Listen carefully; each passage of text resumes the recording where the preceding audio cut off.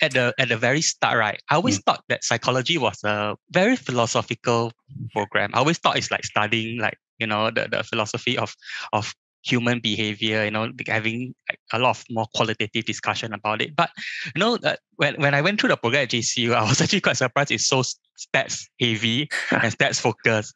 Yeah. So and the truth is I'm not always been very strong in mathematics.